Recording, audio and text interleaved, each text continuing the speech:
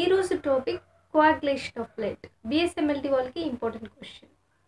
So ఇది 20 మార్క్స్కి అడిగే ఛాన్సెస్ ఉన్నాయి, 5 మార్క్స్కి 2 మార్క్స్కి అడిగే ఛాన్సెస్ కూడా ఉన్నాయి. ఇందులో మనం క్లాటింగ్ ఫ్యాక్టర్స్ గురించి కూడా చూస్తాం.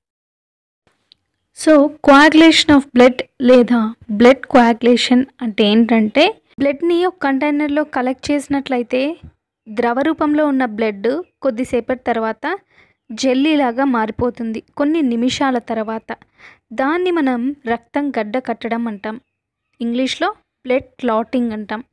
సో ఈ క్లాటింగ్ ప్రాసెస్ని మనం కోయాగులేషన్ ఆఫ్ బ్లడ్ అంటాం. సో ఈ క్లాటింగ్ అనేది మనకి ఎప్పుడైనా దెబ్బ తగిలి బ్లడ్ లాస్ అవుతున్నప్పుడు కూడా క్లాటింగ్ ప్రాసెస్ అనేది జరుగుతుంది.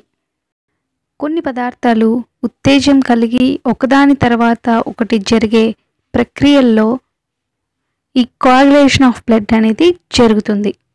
ఏ పదార్థాలు అయితే ఉత్తేజం కలిగి కోయాగులేషన్ ఆఫ్ బ్లడ్ జరుగుతుందో వాటిని క్లాటింగ్ ఫ్యాక్టర్స్ అంటాం.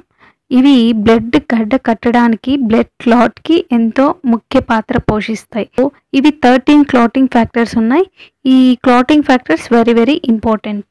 Factor 1 fibrinogen, factor 2 prothrombin, factor 3 thromboplastin are tissue factor, factor 4 calcium, factor 5 labile factor or pro-acelerin or accelerator globulin, factor 6 presence has not been proved, factor 7 stable factor, factor 8 anti-hemophilic factor or anti-hemophilic globulin, factor 9 Christmas factor, factor 10 Stroth-Prower factor, factor 11 plasma thromboplastin antecedent, factor 12 Hegman factor or contact factor, factor 13 fibrin stabilizing factor or fibrinase.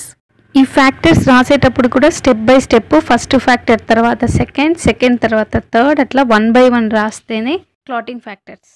That's it for today and thank you so much for watching and loving my channel. Bye bye.